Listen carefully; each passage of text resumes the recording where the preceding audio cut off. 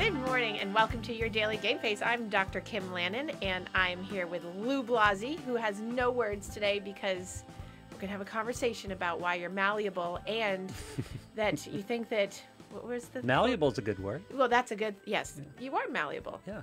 And you accused me of being a ball buster, which I said I'm not that person. I said because you, why did I say you were a ball buster? Because you accused me of doing something that You're turning around on me. I had no part in doing. I didn't accuse you of anything. I made a comment that I found it humorous that when I'm sitting in the car waiting to come into the studio, I get alerted that my show is about to start, and I feel like sometimes that's your cue of saying you're late. And you said, why am I getting blamed for what Facebook puts out? And I said, that, doctor, is an accusation. Yes, and you I don't know about your definition of an generated accusation. it as an accusation. That I do, and yeah. then turn it around on me. Yeah, that I do. So, yes, so you are very malleable, and you are a ball buster, and that's why. So the answer to your question was why you said, why? No, I'm why Italian. This is the way it happens, right? I mean, it's because you're Italian. This means I love you. If I'm busting your balls, it means I love you. Aw, yeah, that's so nice. Yeah, well, it's the way Italians are. It's the way we are. Yes, I know many Italians, and they all do the same thing. So I guess we'll just lump everybody together and just stereotype it all. I'm Italian, and I'm a guy. Oh, and then we could just stereotype guys all together, too. And I'm a team sport guy, and that's the way team sports are, right? You just sit there and... So it's just, we'll just bust right down the straight shoot on stereotypes all the way. That's awesome. So good morning. Well, that reminds me of the saying, you've heard the old saying, if they're really out to get you, are you still paranoid? Yeah, exactly. If it's true, is it still a stereotype? Yes, yeah. Exactly. Yeah. Exactly. Yeah. It is true. Yeah. So that must be true, and it's a stereotype. Oh, we're not going to go down this road. Okay, get me in trouble. Ooh, okay. So now, see, look. It looks people fine. that can't see me. I'm playing with that piece of hair. Just that one little thing there. That little thing that's going on. It's okay. Anyway, okay. Cute. Focus. Okay. How was your Valentine's Day? Did you do everything that you were supposed to do? That was successful. Yeah, I think it was successful. So that's because we talked about it. I set you up good for it. Yeah. Yeah, no, I can't deny that played a role. Oh. I understood my task a little bit better. So that you performed well. I think so. Good job. Mm-hmm. And she was happy. I think so. Excellent. I'm so glad. So I hope everyone had a nice Valentine's Day. I had actually a lot of feedback from that show about... Did you?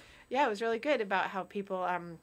some people related because of the loneliness factor, but more people were relating to the fact that just being able to do self-care and take care of themselves and kind of stay in their own lane and do their thing and not, superimpose all these ideas. So lots of good feedback on that. So I hope that people can take that forward and keep doing that so they don't project out and mind read. And on the rank of stressful holidays.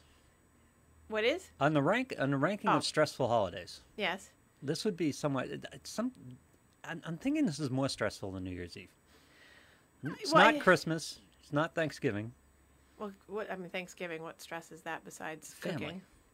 Family. And not Easter. Just dealing with 4th family. of July. No. It's because it's interpersonal. 4th of July is my favorite holiday. So here's the reason why I would say clinically it's the most stressful or would be considered one of those for people is because it's direct one-to-one interpersonal connecting or not connecting. Right. It's meaning making over your relationship.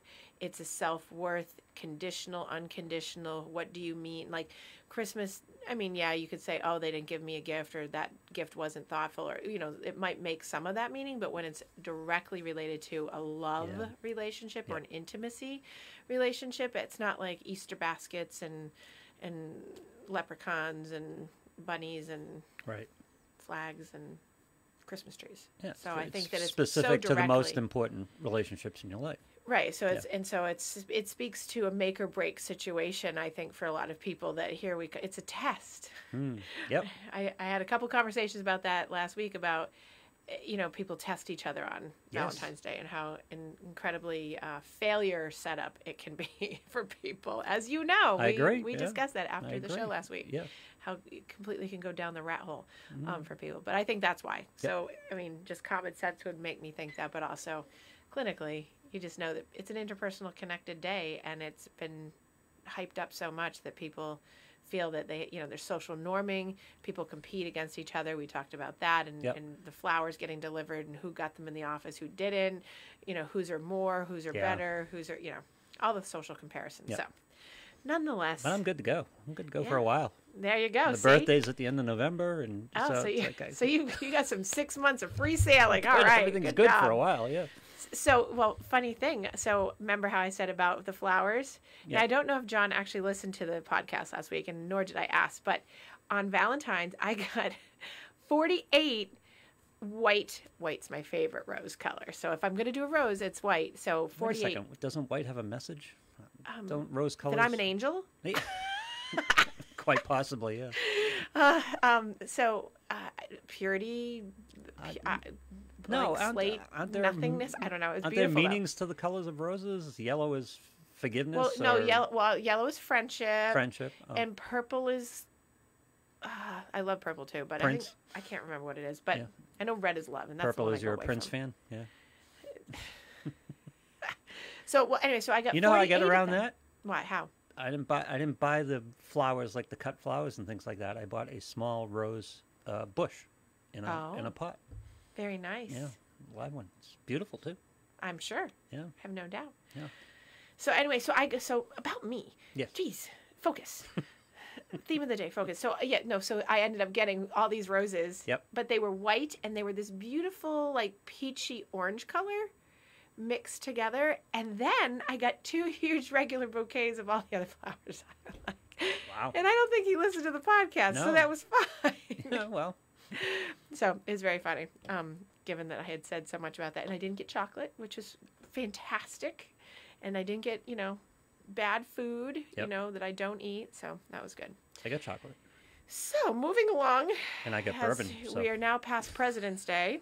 Yes. And we don't need to celebrate that anymore. Nope. But so I've been thinking a lot about, the fact that people are into February now, and it's not just about weight loss and all the things that people make for resolutions just around that. It's about change and how people want to make change. Most people come to see me, or any person to go to life coaches or health coaches or whatever.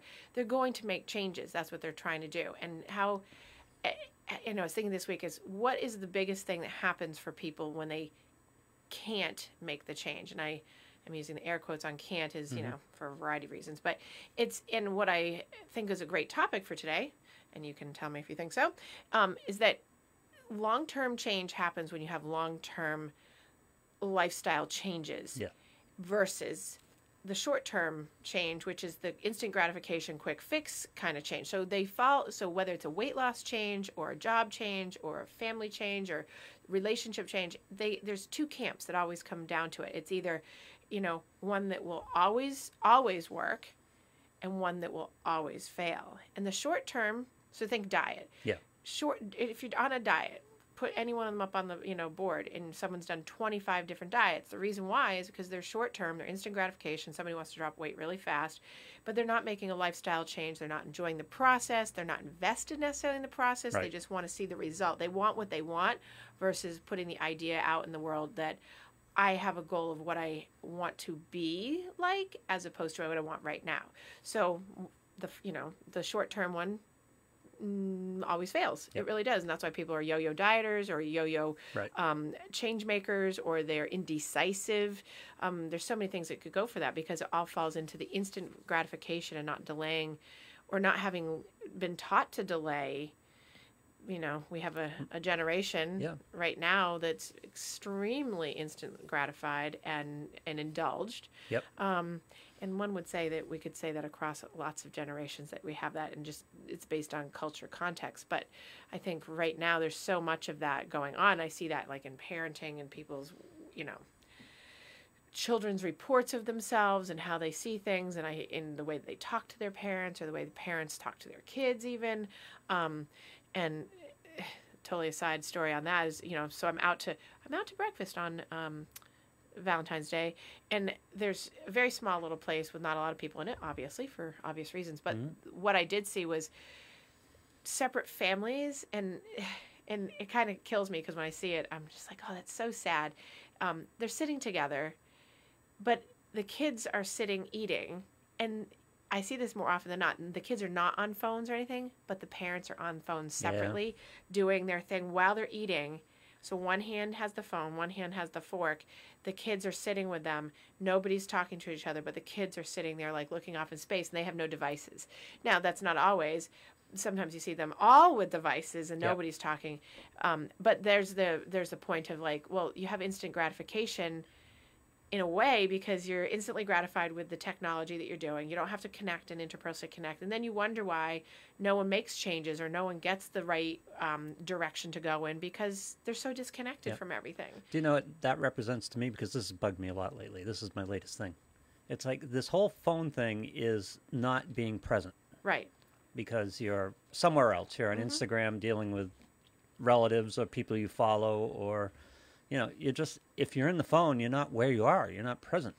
Right. Right? Right. You're not in the moment. Right. Well, you're in the moment of the phone. Yeah. And that's to my point is you're teaching an instant gratification. It's an in-the-face, it's an in-the-face insult, actually. Well, yeah, it's yeah. So you and I will agree with you on this that it's an in-the-face insult without it, you know. But it's the teaching of the disconnect. But there's a double standard because on the same breath, you know that the same parents are going to want the kids' attention when they want it, but they're not training them to be present. Right. So I want, you know, so instant gratification. I want you to be present only on my terms. So there's a condition. So it's very confusing and it's very indulgent and it's mixed messages. And well, it's modeling versus talk. It's like kids don't listen to what you say, but they watch what you do. Right. Yeah. Exactly. And so, you know, so when you have a 14-year-old that rolls their eyes at you all the time and they're, you know, and they walk away from you while they're holding a phone, I mean, how often do you think you've done that to them? And I see that happen with kids in my practice. I see that, you know, out in the street. I see, you know, it's quite something. So it's that, you know, when you're trying to make changes, going back to the original topic, is you know, instant gratification leads down these paths of modeling not great changes, behaviors, whatever. But if you're in something for the long haul, like if you're going to be a parent, right? Yep. Well, then be a parent. Now, there's no perfect parenting, but there are some kind of important things to know, which is connection. And it's such a big thing when it's so important in terms of like addiction work, you know, people that have kids or the people that are in addiction, you can lead it right back to the fact that there's a disconnect. Now, this generation I'm watching because of the pandemic, because kids coming up through from isolation, much more, all those things are playing into that. So now we're going to have all this, I need instant gratification because I've been inside all the time. I get what I want. I don't have to do anything for it. I haven't had to leave. I haven't had to do anything. Yeah. I'm going to school online. It's very depressing, et cetera, et cetera. But now it's setting up for all the other things that are coming about, they haven't had to enjoy a process. There hasn't been any, because it's been on hold, so there's delay of gratification, but not in the way that would teach someone how to really make a good change in choice because they haven't been able to do a process that's been fostered to change them. You know what I mean? Yep, I do. Yeah. So taking like any topic that you could talk about in terms of change, it's really investing in how to move forward with long-term outlook. What I want, not what I want to be right now. Right. Yeah, and it's a matter of, the process is important because, as you said, when you get into dieting, the big failure with dieting is that people can't sustain the diet. Right. Because they feel denied, they feel, they feel it's austerity, they feel like they're not getting what they want all the time, so you can't keep up with that. But there is a way to lose weight by changing your lifestyle and your approach to things, and that makes the whole difference in the world. I mean, you could diet for a couple of weeks and lose 10 pounds, or a month and lose 10 pounds, but you're going to gain it right back. And the reason why people gain it right back, and this is the question that I get asked, is why do I keep gaining it back? Because you're not investing in the process. You're investing in the quick fix so you can sustain, a month of, like sober February or no sugar Tuesday, or, you can do those short term, but then you're not learning through the process of how to maintain that over time, which gives you more success. What you're learning is, I hate this process. Well, you're right, because you're doing restriction versus there should be no restriction. So if we're talking about weight loss specifically, right, which we keep coming back to because it's such a big topic. Well, I think that's a big topic, and I think it's an important topic because if you do the weight loss battle, it gives you the skills to do everything else. Right. It's a really great starter project. Right. And from a mental health standpoint. And so in that same vein, right, Lou, if you don't have weight to lose necessarily, because some people are like, well, this doesn't apply. This actually applies to anybody, even if you're perfect weight or you feel okay and you don't feel like you have to lose. This is just about making good lifestyle choices. Mm-hmm. Because if you're not a person who's necessarily overweight, you might be doing other things. You know, I have a friend that's not overweight at all, and he can eat everything in the world, and he doesn't exercise, and he smokes, and he does other things. Yeah. So, you know, so there's always like these other little things that go with that change process. But, you know, when you're talking about weight loss, I think correctly, you know, a person really has to be invested in. It took them a long time, and people don't realize, to get to the weight that they're at. Right. So if it takes you that long, you walk into the woods, you got to walk back out of the woods, and it's not like you have a clear path usually. Yep. So you have to clear the path so it becomes an easier route. When you're taking those short, quick diet routes, you're sort of like, I think it was like you get a trampoline that springs you out of the woods temporarily, but the problem is you're right back in because you came out with a blindfold on and didn't realize how you got there. And now you're like, I don't know how to stay there, and I couldn't eat that, and I couldn't eat that, and I couldn't eat that. And it's really about, you can actually eat anything you want. It's about, you know, how much do you eat it? How often do you eat it? And going back to those times when I've said about, you know, when people make choices of, well, it's just, you know, one time today. And I always say, well, any day that ends in Y. Any day that ends in Y is always a reason too. So, you know, or it's, you know, it's just a piece of cake, or it's one cookie. Well, you have one cookie every single day. That's not... that's not the thing. So I love how you use the word choices, because all the work I've done in these areas has been based on memes and golf tips. And one of the ones that was in there was, when the fear of staying the same is worse than the fear of change, that's when the magic happens. Right. And this is all about making choices. It's all about, do I want to lose the weight, or do I want this cookie? Right. Right? And people never put it in that terms. And once you put it in that term, all of this becomes easier, right? Well, yeah, yes, and yes, and the thing about, you know, do people, when someone says, do you really want to lose weight? Everybody will say yes. It's like saying to someone, do you want to be a heroin addict? No one's going to say yes, right? Everyone wants to be sober. Everyone wants to be thin or thinner or healthier or whatever. It's a matter of, does a person want to put the work in? Yeah. And that comes down to the temperament and the way that the person's motivated. Internal, external locus of control. Are they, mitigated by external factors, social life, other people influencing them versus themselves, and how they prioritize? Or were they taught that their self is more important to take care of before they take care of others, before anything else? You know, and you get a lot of I get a lot of feedback, especially from women, not being sexist, but especially from women talking about how they feel guilty to do for themselves because they've been taught, that, you're supposed to be humble. Therefore, you're supposed to do for others and not for yourself, because then it looks bad. Right. Well, you can't do for others if you don't do for yourself. And it sounds cliche, as always, but it's not. You can't teach or foster your kids to do something that you're not doing yourself. Right. It just doesn't happen. And I mean, obviously people do get out of their parents' way sometimes, but by and large, you're picking up the habits that are being laid down for you. And if you have parents or you have models that are not going through the process and they're just going through the motions and are happy and satisfied with the adequate averageness of life, well, that's what you're going to see. And that's what we see a lot of, and that's why we have such a obese culture. That's why we have a non-process enjoyment of, we're certainly trending towards more process, more mindfulness, more health-related things, cleaner eating for a lot of people. But we still have that trend. And I'm not sure if that whole kind of old school trend that's always, or I wouldn't even say it's a trend, the base core will really change a lot, because you have so much cultural normed in material to each of these Well, families and these communities and the ecology of their communities. Of take Italian, right?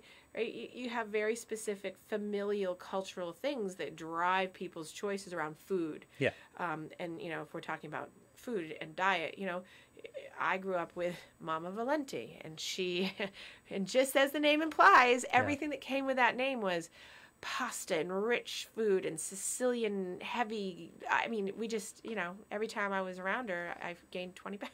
yeah, Right? And she was, a heavy set, wonderful, happy person. And I think that later in her life, she definitely tried to do a process that was different because she suffered health problems because of it. sure. Now, I was too young at the time to really have any in-depth conversations, but I know people who are similar and really have a hard time when their process has been the Mama Valenti style versus Yeah. the health run style, and the I want it but I don't know how to get it, and if you give me the tools then it's really hard. This goes back to a conversation I was having with a client yesterday about he doesn't want to be on medication anymore, and we've deemed that he really doesn't need to be on medication, and the only reason why he was on medication in the first place was because he was really looking for a quick fix so he could continue doing his job, he could do all these other things, but he had really bad anxiety, and he didn't have the skills and the tools because he didn't go to therapy. He went to see someone first for medication. He was on that for a year, didn't feel a whole heck of a lot better, then started seeing me, got some tools, and then said, I don't really think I should be on all this medication. So, and now he wants to get off. And so he informed me that he tried to cold turkey himself off of his current medication. Yeah. And it was painful. And last week to this week, same me. And I said, you can't do that. Here's the instant gratification. I wanted it to help me in the moment. And now I want to be off of it because I don't want that. And so when I told him it was going to take about a month to wean off the particular medication, you could see the wheels turning of, I was like, well, I'll just stay on it. I don't want to make the effort to get off of it. See, that's the matter of degrees. If you tell a person it's going to take a month to accomplish this, and they balk at it at that point, that's a lack of commitment. Whereas when you said that, I'm sitting, if I could get something I wanted in a month, yeah, I'm all in. Let's do it. A month doesn't seem like a long period of time. Right, but I think it's when people haven't had, mindfulness. Like when I think, like when kids, you say that, you're 35 years old, they look at you like you're dead. It's the, where's your mind at? Where's your cognizance at? So when you say a month, to some people that seems like forever. Meanwhile, you and I are like, oh, February's almost over. It's like, there it goes. Yep. But committing to something that takes a long time, if you're looking at it long term and thinking, oh, a year from now, you can't do it that way. You have to be like, what I do today, it's just a day at a time. Go ahead. But you said long term. A month isn't long term. But in people's minds, it is psychologically for many people because of the instant gratification culture. A month is like forever when it's really nothing. Yeah, and it's like, again, it's how he wanted to be off the medication, and a month worth of work. By the way, what work? We're weaning down the amount as you get off the medication. Yeah, it wasn't exactly hard labor. Right. He balanced the two and was questioning the worth of being off the medication. Right. Well, yeah. And I think that's in my field, I see that a lot when people are wanting. I help people often get off of medication, and that's the biggest balker is, what do you mean it's going to take that long? Yeah. Because they just want it now. And I'm like, well, you could do it, but here are the ramifications of doing that. Kind of like when you're talking about a diet. Well, you could do this and then eat the cake every day, but here's what's going to happen. Yeah. And then people have to make those choices of which direction they're going to go in, and people just want to make it easier. I can't tell you how many round and round conversations I've had over the same topic with someone about how always looking that maybe there's an easier way. And I quote, maybe, isn't there an easier way? Isn't there an easier way? No, this is how it has to happen. And I can guarantee if you do these steps, it will work. But I can guarantee that if you don't do them, it won't work. As simple as that. And people often go off and do, and come back and say, well, it's not working. And my answer always is because you're not doing it the way I told you to do it. Right. And it's not because I'm saying I'm right. There's a very specific way of doing certain things that work. And therefore, it's more about, like, if you don't do the process correctly, it's not going to work. And you will have these deficits or feeling like you're not getting it done because, if I say go and don't eat white bread for the next 6 weeks and you have it a couple times a week, yeah. we don't know what it's like to have you not have white bread or, anything that has processed anything in it or something like that. So it's really about, are you, like you said, commitment, and the pain of staying the same versus the pain of the change, which is, and the biggest motivator for people to really truly change is people have to hit their bottom. And, whether it's drugs, alcohol, gambling, sex, eating, relationships, whatever it is if you don't have enough pain in the moment of what you're doing, even if it's painful, it has to be painful enough to you subjectively to have it change. So, you either have to be, at your, if 10 pounds is your weight limit over and that's enough for you, that you feel like that's enough. For one person, that's great. Another person who's 600-pound life, clearly it's not enough pain yet to get to the change. And people are like, oh, it's because they're lazy or they're unmotivated, or no, it's just people haven't gotten to their bottom yet, whatever that is. Right. And some people don't. Some people end up, dying. And that's the bottom. Right. Yeah. And I mean, facetiously, but not really, because it's just that they didn't do the process. They did a process, but it wasn't the one in the right direction. It's down to me to me, it comes down to the basic building block of parenting, which is connecting action and consequence. Right. And we are several generations into that disconnect, and we talk about delayed gratification, and it's about action and consequence, because instant gratification is about, I don't have to do any of the work to get this. Right. I just take a pill or, whatever it is, however you get your instant gratification. And that's never satisfying because there's no work behind it. There's no, Right. So when something that comes up that needs a commitment, that needs work behind it, it's difficult to do. And you see that, well, I see that a lot, people come in all the time because they're trying to make changes. So I see a lot of that in general, both in adults and kids, that they've either been modeled and now they're adults and having that issue, or the parents are bringing their kids and saying, here you go. And I'm going back to the parents saying, what you're saying is like, you need to do a better modeling job here of showing, be better, better at being a parent by showing that you require more, you ask for more, instead of just being, shoot for mediocre down the middle, which is a big pattern I see. Yeah. Especially in the past 10 years. I just see average. And it's not so much parents, this is a big problem. Parents aren't doing the action and consequence connection. They're shielding kids from consequences. Right. Well, justifying it's okay. Or, listen, minimizing. The teacher says, if I don't get any better, I'm going to have to go to summer school. And the parent goes in and talks to the teacher and talks them out of summer school. Mm-hmm. Like, let the kids go through summer schools. You got to pick some bridges that the kid's going to hit. Right. To establish that action and consequence selection. But if you're protecting them from it all the time, they think there's always a protection from it. Okay, right. I'm overweight, I'll just start taking a pill, and that's going to change things. Well, right. And I think we're, for lack of better words, I think it's that we have this excuse culture right now, is making the excuses for why we aren't or why we didn't or why we can't or why we won't. And unless it's instantly gratified and given or easy or everybody gets the trophy, then we just don't do it. We, colloquially.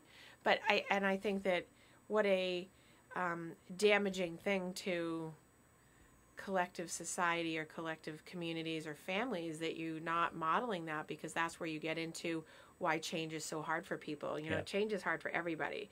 But when you have really good modeling that change is hard, but here's what you do to get it, and it's so rewarding and satisfying, so you have accomplishment and sense of purpose, and you have good mindfulness and movement forward, versus, disappointment. You set the bar up really high, you fail because there's no scaling in between to get the scaffolding up to get the person, whether it's an adult or whatever, to that point, because they just don't have the reward system, the praise, the re-teaching or the reconnection of how to do it better this next time when you didn't do it as well this time, so that you're still moving forward, getting lots of praise for it, even though you might have failed, you're still moving it forward. Yep. And that's missing a lot. And so you don't have the process. That goes back to people don't do the process because they don't know the process, they haven't seen the process, or the process is just overwhelming to them. Yeah, and I think a large part of it is what you talked about externalizing control, thinking you're a victim of all this stuff. I remember when I weighed about 40 pounds more than I do now, Right. and had back issues, all kinds of issues, and I didn't do anything about it. And I used to joke about it. I said, well, I'm this age, I've earned it. Right. It's an age thing. I'm getting old. I'm going to have a little extra weight, and I'm going to have some back issues. Then I really hurt myself with the back and finally went to get some treatment, and that involved a routine and strengthening as well as the treatment. And I felt great. I go, well, okay, it's not the age. It's that I didn't do it. I didn't do the work. I didn't take care of it. And then that led to the weight loss, because that was the next thing. Well, if my back can feel this good at this age, given my history, I can lose the weight too. And so I set the goal and went and did it. And there's a particular thing about your mindset, which I'm sure a lot of listeners can relate to, that is I would imagine you had modeled for you from coaches or other, that you knew how to look for those things, that you knew that you didn't just become complacent and complicit to your, I'm older, therefore this is my lot in life, and therefore I actually can do something about it. Whereas I think a lot of people do not do that process at all. Well, I needed the help. It was a chiropractor at the time. Right. I needed the help and got the alignment, and she put me on a path, and I saw results. Right. And I'm like, holy cow, it's not an age thing. And that's the motivator, is once you start seeing it. So when I'm helping someone with weight loss, for instance, and having them make changes, as soon as I, like after the first week, if they lose, if they're heavier, they've lost 5 pounds, I often have like a 5-pound weight in the office, or I have a 5-pound bag of something, or, on purpose, and I'll put it in their hand. And I'll say, this is what you just lost, so that it's a visual, like, oh my gosh, because you don't, unless you can tangibly see it, Yep. You might not realize it, but when you've got 5 pounds or 10 pounds and you go, here, hold this. This is what you just lost. Do you want that back? It's such a great reinforcer for the consequence of, imagine now that's why it's pulling on your back, and hold it in front of you and see how long you can do that before everything in your body gets sore, and you wonder why your knees are sore, your back is sore, your shoulders are sore, your, whatever. Because because people need to see that. I think that reinforcers or like you were saying, to motivate people more, they need to see that. So the chiropractor adjusting you and getting on the right track is helpful. It's when you have people that don't go to the chiropractor. It's how do you get them to this spot where they can make that first step or change. That's why I'm always the baby stepper of, get up and every hour and a half, set an alarm to get up and walk around your house, in circles 10 times, or go to the mailbox and back, walk up and down stairs, do 5 jumping jacks, do 10 sit-ups, whatever it is, so that you're having something to start you, just, especially now that so many people are still home and they're isolating. Like I said, I think last week or the week before, I have clients that have not left the house literally in a year. Yeah. They've not left the house. Not left the house. They have not left the house. Wow. They have everything delivered. They go outside in their backyards, but they haven't left. Yeah. And that, first of all, that's unhealthy. Yeah. But it's that there's no action, there's no motivation. They tended to be like that a little bit anyways. This kind of gave them more of an excuse. Unfortunately, the pandemic actually reinforced a lot of bad behaviors that people were already doing, or unhealthy behaviors. I won't say bad behaviors, but unhealthy behaviors people were already doing. Yeah, we're all going to die anyway, so why can't I have a cookie? Seriously. Joking aside, I can't tell you how many blatant straight-on people cases of being able to hear that from people, and then just implied from people that, what's the big deal? What's another month, blah, blah, blah, because people have become so beaten down by it. But my counter to that is, you're not doing the process. You have no reason to not still be doing a good process. That's not an excuse. You found it as an excuse. You're using it as an excuse, and then complaining about how you're stuck, you're isolated. Oh, this pandemic, it's killing me. But no, you're making choices to do that. But we'll continue with the weight loss example, and people who don't need to lose a few pounds, a fitness example, right? Getting a little bit more fit. There's 2 byproducts to that are very underrated. One of which is exercise helps your mood. Yes.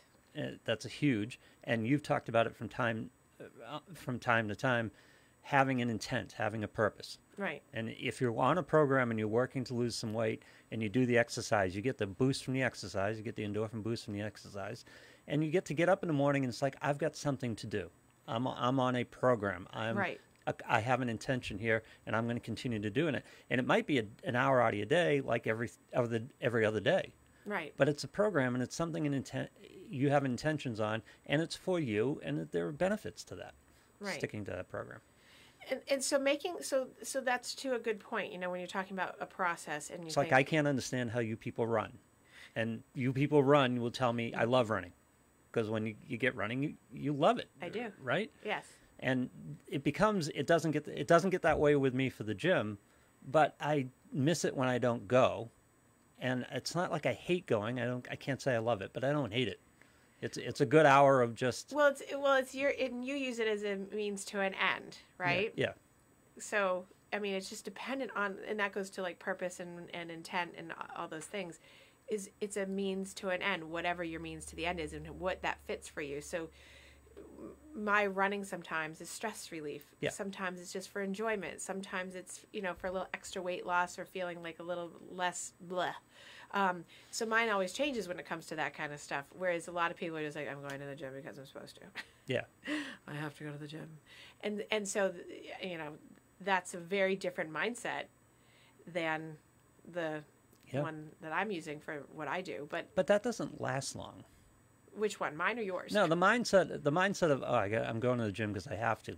That doesn't last long. Right, because why? It's instant gratification, it's short term, and there's not a commitment behind it that's a long term in the process. You're going to the gym because it's part of the process of eating breakfast every day, making sure you drink a lot of water, making sure you're having good sleep, making sure you're not triggered in your environment to eat things like donuts because everything in the break room has donuts in it. Like, it's a process. So it's one little piece in the process if you look at it like that. But if not, then it's just instant gratification, short term, and that's why it fails and dies. Yeah. Because my whole plan was on January 1st, I was going to lose 25 pounds in the month, right? We've talked about that, right? Yeah. Totally not doable unless you're 500 pounds. Yeah. But I went to the gym 5 times this week and I only lost a pound. And it's like, instant gratification didn't work, so I'm done. Right. Well, yeah, but you also then sat the rest of the day. You ate anything and everything you wanted because you didn't portion control. You didn't eat vegetables. You ate. Yeah. And by the way, when you first start working out, you want to eat. Right.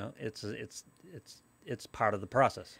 Right. Yeah. Right, because your body's metabolism is changing and you're converting different things, and people don't realize how much weight loss and the process of just life management has to do with stress and hormones and cortisol in your body. So if we strip all of this away, and we're not even talking just about weight loss, everything in your body is constantly talking to your brain because of the elevation or de-escalation of cortisol in your body, the pancreas dumping over and over again of how much. So that makes you make good decisions. It gives you good sleep or not. It gives you good eating habits or not. It gives you good choices in terms of fight and flight and going towards something or away from something. So here we go again, is if you're constantly feeding the body with instant gratification because your body's an alarm system all the time because your cortisol's dumping. Yeah. Well, you have I need this. I have to have this. Yeah. You what? I need this. I have to have this. Right. And because it feeds that hormonal surge in your body of the more tired you are, the more likely you're going to have extra cake, pizza. You're going to go to the comfort foods to make that feel good. But what it's doing is it's reinforcing in your body. Now we were talking reinforcement external. You're reinforcing in your body that I can feel good temporarily through soothing through these things, which make me more tired, which make my pattern of sleep poor still because I'm not giving myself the opportunity to clear out the system. So and people don't think a lot about this, at least in my practice until I start talking about it, is that your body's hormonal level of cortisol that regulates your system of sleep, eating, happiness, sadness, all those things, if that's not regulated through exercise and clean eating, your body's constantly in an alarm state, going in and out, in and out, in and out, and you're just feeding it mindlessly. Yeah. with processed food, junk, on the fly, instant gratification. You know, people say, I don't want to have to. It's so much work to have to cook vegetables. It's easier to go to McDonald's. Yeah. It's easier to get. It's easier to cook a thing of macaroni and cheese than to make vegetables. No. No. Yeah. But it's in a person's mindset that it's instant gratification, you know, and then, you know, then they make the little packs and everything gets packaged so that it's even more convenient. But then the thing is you can still do that with vegetables. You can still do that with, you know, little portions of chicken, and you can, but people just don't take the time because the culture is, you know, 100-calorie packs and quick microwavable things, and, you know, throw in the oven pizza. Pizza takes 25, 30 minutes to cook, and people complain about that it takes too long to make a salad. Yeah. So it's that culture of now versus, even if you point out that that's still the now and you can still have that, it's not what the person is trained to. So they go towards the short-term thing, which always fails, and it always does, and I typically don't say always, but short-term, instant gratified people are not as successful, like, in their goal setting to get where they really want, because they're getting their own way. Yep. Something. I mean, they may not be, I'm not talking failure in life. I'm just saying they fail at these goals that they want because that piece gets in the way and keeps impeding them over and over again. And they may be, you know, skyrocketed to the top of fame and fortune. That doesn't last long for people typically that have that pattern. Right. It's people that have much more the long-term lifestyle change process, enjoy it, be mindful, be present, you know, make active choices that are healthy. They have a longer sustained relationships, marriages, kid relationships, family relationships, good relationships with food for the most part. Like, you just have a better outcome. It's like secure attachment versus insecure attachment. You know, so everything kind of goes together when you're talking all of these things for changes. And I think one of the big things here, one of the big benefits of therapy, and not necessarily for weight loss, but certainly it helps with weight loss, it's about awareness. Weight loss is very easy because you can track how many calories you take in, you can track how many calories you burn, you can quantify it, it can be very clear. A lot of the other things, when you're dealing with relationships, when you're dealing with depression, when you're dealing with other mental health issues, much less quantifiable, but you still need to up your awareness of your patterns and your thought process and the ways you get to those areas you don't want to get to. Because people just go along and say, I'm depressed, or I'm anxious, or, okay, well, why?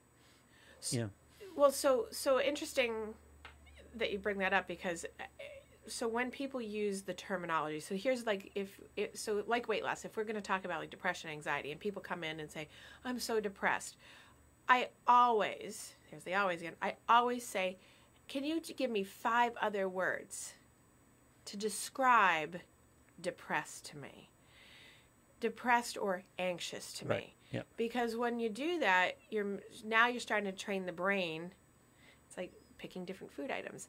You always go to that over umbrella catch-all word when, is that really what you're telling me? Well, depression is the external. That's externalizing. Right. Putting it on quote-unquote depression is handing it off. Yeah.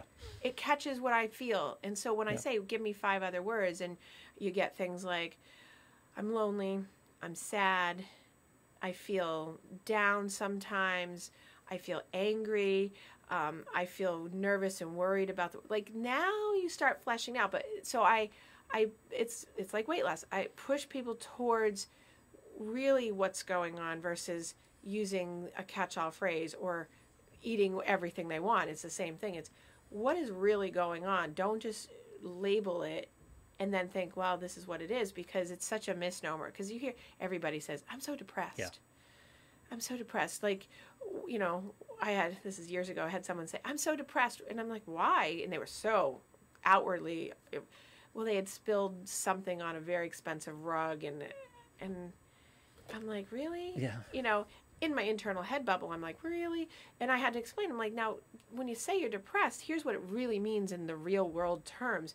Now, what does that mean? Like, you're sad that you spilled it and you ruined the rug, or you sad? It totally changed a person's Yep. mindset after, and they're like, oh, I see that. I'm like, you got to stop saying that over and over to yourself, because what it does is the brain has a meaning maker of it, and when you say that, that's where it goes. So you spilling red wine, I can't remember what it was, but red wine on the carpet isn't depressing. It's kind of maybe upsetting, it's inconvenient, it's a nuisance, you're mad because it's expensive, but are you really depressed? Because depression is not that. Well, the general concept of depression is, again, a place where they can go where it's out of my control. Right. I don't have to work on this because I can't.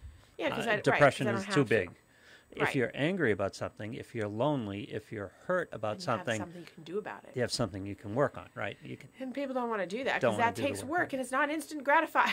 Right. Right. Well, and that's why I think the process of therapy for a lot of people is frustrating, because it's the process versus going to a psychiatrist and getting your pill, because you don't have to face any of that.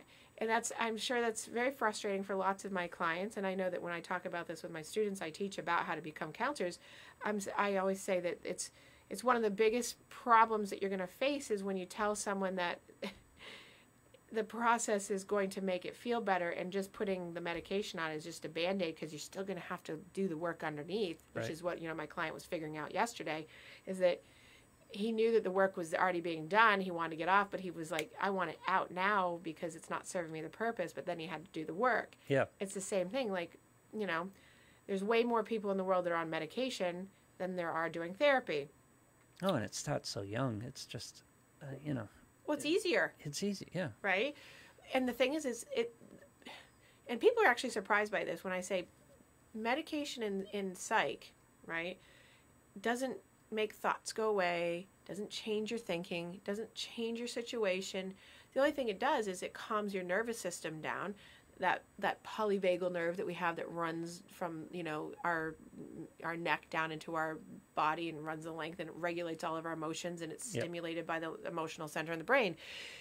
That is constantly being stimulated or not. So it's being regulated all the time, or dysregulated for many people, because they're always in a state of and when you give an instant gratification to something, that thing in the body settles, but it's never getting reignited to do it on its own. It's always looking for the externals to get it regulated up. Yep. And that goes back to that whole process of, weight loss or relationships, instant gratification, because every time you're instantly gratified, it settles the system, but the system never learns how to maintain it on its own. Right. Because you're trained it into, I need to have it constantly being refilled.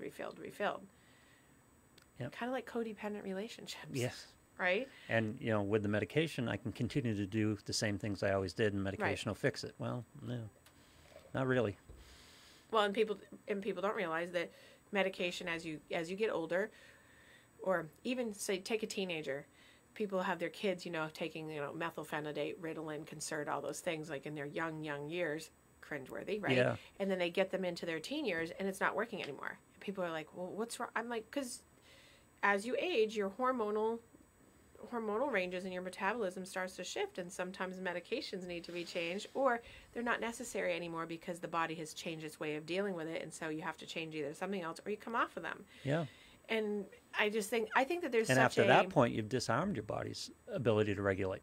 Right. Well, and that's the thing, is that's why I'm not a big fan of kids being on medications, because there's the body's still developing, the brain's still developing, until 23-ish years old. When you put kids on high level stimulants when they're 7, 8, 9, 10, and they're 16 years old, and they're really dependent on them, but they don't have the skills. And we have great research that says when you do medication and cognitive behavioral therapy, which is the type of therapy I do, when you do them together, then you have a really great chance of great success of the client having the issues resolve themselves out, because the goal is to get rid of the medication so the person has the coping strategies that they didn't have there in the first place. Yeah. But as you know, kind of like many systems that get created in the world, you put in the crutch that's something that's instant gratifying, and immediately that becomes the norm. And so you still do the therapy, but the medication is like, oh, don't let go of it, don't let go of it, don't let go of it, because one, it feels good, but also because now you've created a space where the person's not sure what it will be like without it. Right. And that's scary. So it's a threat generation of, oh, I've done so well with it. That means what if I'm off of it? I don't do well. And then what, and I always say, well, you just go back on it if that's the case. But in the space of kids, you're working with a third party, making decisions about whether the child should be on the medication or not. And the child isn't probably self-aware enough to make those decisions. And the parent's worried about, well, what if we stop, he's going to go back to the behavior, or the behavior is going to get worse. And it's like, well, yes, but he's got some skill. You got to install some skills. Right. Plus, parents, even I'm guessing when you're doing therapy with kids, it requires parental backup. Right. It's you can't. I used to say when they were talking about school lunch programs and they were taking Doritos out of the vending machine at school, it's not the 4-ounce bag of Doritos in school. Right. It's the family size bag that the kid's eating at home with 2 liters of Pepsi while he's playing video games. That's the problem. Oh, and don't tell parents that. Well, I know. Oh, it's totally true. I absolutely agree with that, because it's kids buying the 4-ounce bag at the school, that's an extension of what's going on at home. Absolutely. Yeah, I mean, everyone's patting themselves on the back because they're denying 4 ounces of Doritos to kids in school, but that's not the problem. You're misidentifying the problem, and when you misidentify the problem, all your actions are just bad. They just don't work out. Yeah, and oh my gosh, there's so many.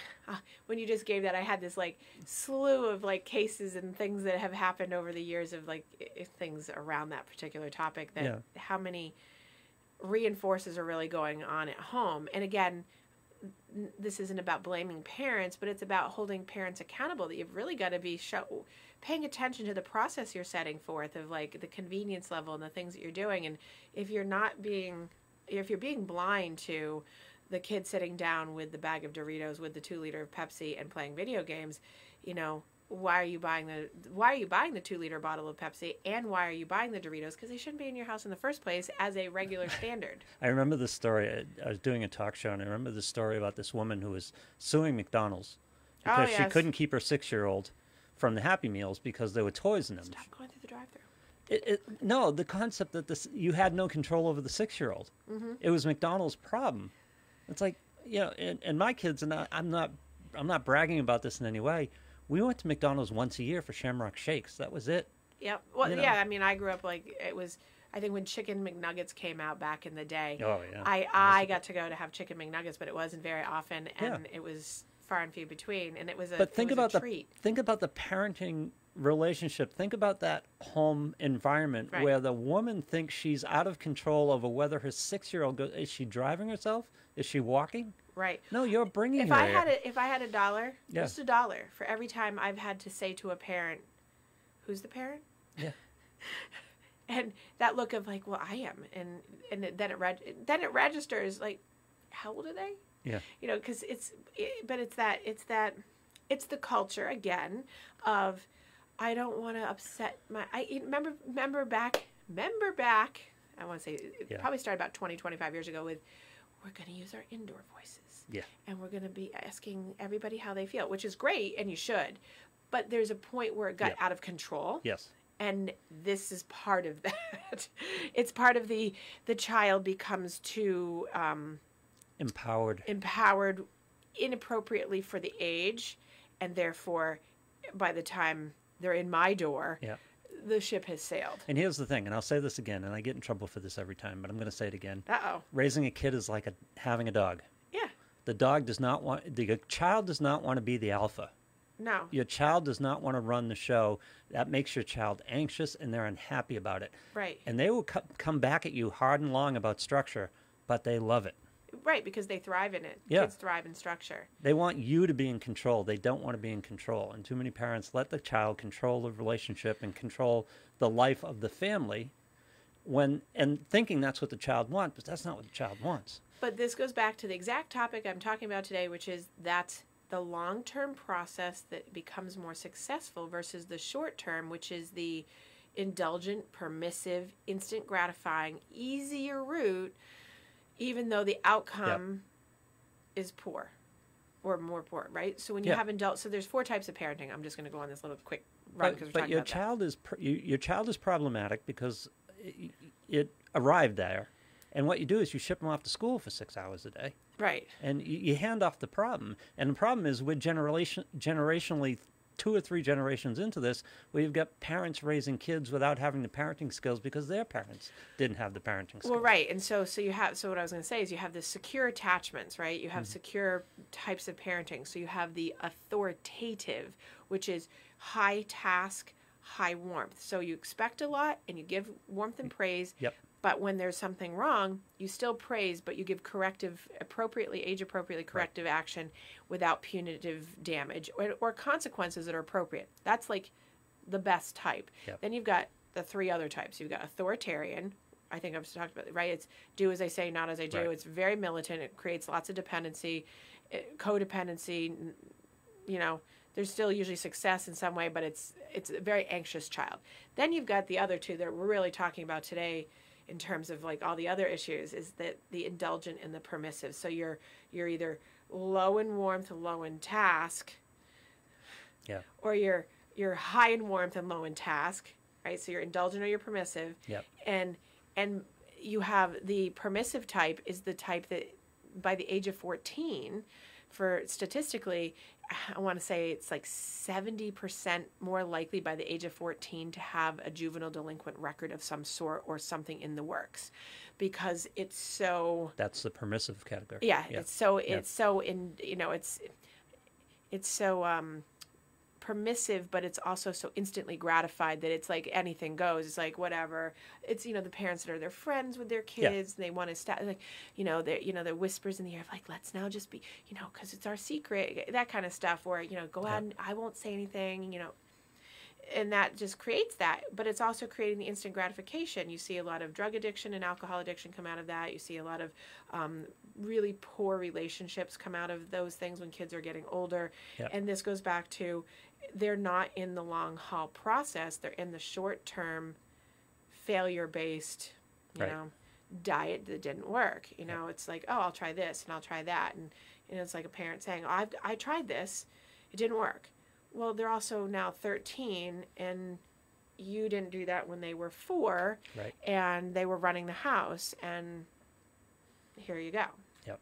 The difference between authoritative and what were the 2? Authoritative and Authoritative is your best kind. Yep. Authoritarian. Is the difference between the 2 is punishment and consequence.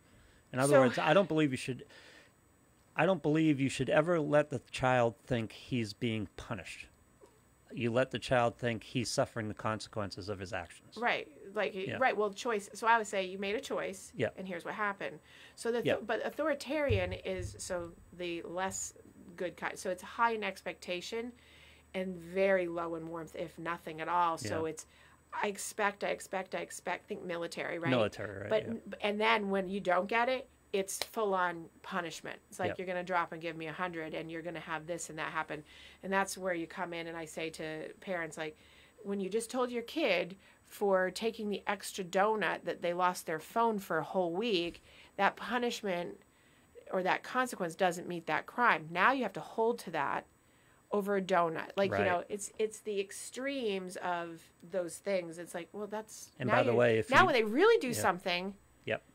What do you have? And by the way, if you don't hold to it, you've lost the battle. Right. And the whole war is lost at that point. And time and again, I see parents dropping that because they're not in the process. It's the just like weight loss, long term, short term. And parents will say to me, but it's just so painful, I just give in. I'm like, well, this is why you have the problem, because you've lost your credibility. They know, and kids will say to me, I know it's not going to stay. I know that they're going to give it back to me. I know that this is going to happen, so it doesn't really matter. And so they kind of go, whatever. So you don't see kids getting upset or feeling the consequence. I mean, when I was growing up, I'm not being like all Pollyanna. I didn't get in trouble because I knew just by a look. And I didn't know what it was going to happen. I just knew. Yeah. There was that look of, I'm going to probably kill you. And I just was afraid of it. So I didn't know what the consequence was ever going to be. So I just didn't get in trouble because I didn't want the consequence. Yeah. And I don't see kids with that. So, and my parents were always invested in that long process of making sure that, I mean, I haven't had that conversation with them, but I'm assuming that they just want to make sure that I was staying on the straight and narrow and doing good things and healthy and all those things, which I ended up being.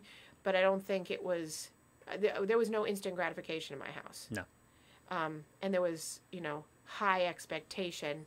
I There wouldn't was say no that I gratification wouldn't say in I my had house. authoritative parenting. I Yeah. had much more authoritarian parenting by and large. Yeah. But I had a balancer, my grandmother. So Oh, God. she was my yummy in between that gave me the authoritative stuff. So it was a good balance. And you have that a lot in families. You know, you have the moderators who keep the process going that's for the long haul. Yep. But culturally right now, at least what I see and my colleagues and I talk about is much more the indulgent and permissive. And this is why we have lots of, you know, average. Let's shoot for average. You know, let's just be on the cusp of unmotivated and can't you do it for me and I'll do it later and can't you just wait 5 minutes and Yep. no, I asked you to do it now. And you get a series of kids who go into something for a week or two and then they drop it. It's just like they live on the height of the newness and novelty of it for a while. Right. And then when that wears off, it's like, oh, I'm done. Right. You know, and just don't have the perseverance to continue. But the basic example, and I heard it the other day, I was laughing because I heard it the other day, a mother with a couple kids in a grocery store and, you know, the kids are acting up and the mother's like, you know, if you keep this up, we're just going to go home. I mean, do you want to go to Panera? I want to go to Panera too, but I'm not going to be able to. And it's like this whole conversation. It's like, no, pick them up, drive them home. Right. Right? And then But it's why didn't we go to Panera? Because she put it out there and she doesn't want to inconvenience herself. She's trying to use it as a tactic. And I hear it must be grocery stores because I hear this stuff too. Yeah. Grocery stores. It's like, well, think about grocery stores for a kid, you know, a 6-year-old. Right. I mean, it's it's a wonderland. I applaud sometimes when I've seen parents pick their kids up and take them out and put them in the car and say, I've seen the process. And I've also seen people get mad at them for like, oh, what are you doing to your child? I'm like, they're doing what they should. I watched the whole thing. Yep. This is like appropriate. The child's going. By the way, you do that twice. And it never happens again. And you're done. Right. Right? As Exactly. opposed to repeating the same, if you don't behave, we're going to have to leave threat. And I well, there's so many things. This is a whole nother show. But the thing of this is, you put them in the car, and then they get upset, and they ask why. You have the conversation. It's like, you're out of control. Right. It wasn't. It's not I'm punishing you. Right. Because kids react to punishment differently than they react to, oh, I did this and this is what happened. Right. That's the connection you want to make. Right. They did this and this is what happened. You're not being punished. Just you're out of control. Can't do it. It's just I can't have you doing that. Yeah. I have parents that have been in these scenarios, and their biggest concern isn't that they're being good parents, is that DCF is going to get called. Oh. So that's what I was going to say, is that they get What, worried for that putting them in the the car? Child Protective Service is going to get called because they have manhandled and picked their child up when they've been laying in the middle of the grocery store floor, and put in the car while somebody's saying, "How could you do that to your child?" It's like, because they were about to rip the entire wall of like canned soup down. That's why. Yep.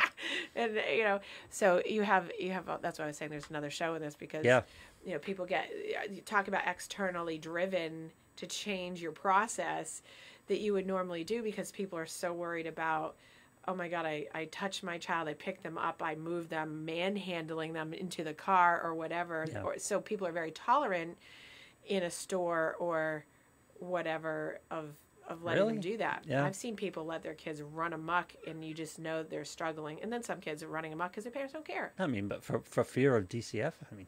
Right. Yeah, no. Right. No. So anyway. Parent your child. What? Parent your child. Yeah. Well, I mean, I'm not telling you to haul off and whack the kid across the but grocery this aisle. is just like, you take the empowerment. But my thing is by the time a kid is in the store doing that, we already have so many other problems that's what's happening in the store, that the child probably shouldn't have been in the store in the first place. But that's the essence of the show, isn't it? Because Yes. we've talked about it before. You're dealing with 6-year-old problems at 3. You're dealing with 16-year-old problems at 9. Right. And so it's a long game. Parenting is a long game. Right. All of your mental health, all of the things that you're dealing with is a long game. Right. And to the point of the show is that the short game, the short-term stuff that's the quick fixer stuff does not work. Right. When you put an implementation of a pattern of long-term gain over time that's consistent in patterning as best you can, you're going to have better outcomes across the board, whether it's weight loss, parenting, relationships, whatever it is. It's just that way. So, by the way, it's not linear either. No. I mean, all the stuff I went through, all the mindfulness that I went through, there were years when I was beating on it and working on it and conscious of it and got nowhere. And I can't even tell you when the switch flipped, but at a certain point it did. Right. And I sometimes even wonder myself, at what point did I get here? Because I don't remember I remember trying to get here, but I don't remember that moment when it happened. Right? No. Because you're part. It's a journey. It's a long. Yeah. It's like self-actualization all the time is happening because you're constantly on the journey. It's a lifelong journey, and many people live in the lifelong journey, and many more people live in the short chunks, hoping for the next best thing because that's what makes them feel good. It fills their cup up and it makes them feel good, and then now I got to go searching for it again versus, oh, that was great. It's along my path. Oh, Yeah. that was great. It's along my path, and I'm going to keep going. So, yeah. All right. So I have a couple of finishing touches on this. So let's try to have a week of maybe delaying some gratification and trying some patterns of longer term health goals, maybe for people out there. Play the long game more. Yeah, Yeah. exactly. And then next week, we will have Calvin Evans joining us from Colorado. He will be waking up early to join us next week. He is a member of our Human Baton in training for the Human Baton that I'm part of. It's our race franchise experience, and he will be coming to chat with us about not only the Human Baton, because he was just doing that with me a couple weeks ago in Texas, but he's also coming in to tell us about motivating kids and kind of long-term process, kind of a setup for that, and his great work that he does with veterans and his projects and his sanctuary that he does for retreats for veterans and families, and the equine therapy that he does, and his training programs that he has online. And we're going to be posting up all that stuff online next week. But Calvin Evans, we will be talking to him next week. Excellent. So you guys have a great week. Lou, you have a fantastic week. I will. Enjoy it. I'm very malleable. I'll be able to do it. Enjoy the snow coming again. More? Tomorrow. When? Oh, God. All right, you guys have a great week, and go out there and delay that gratification and have a nice one.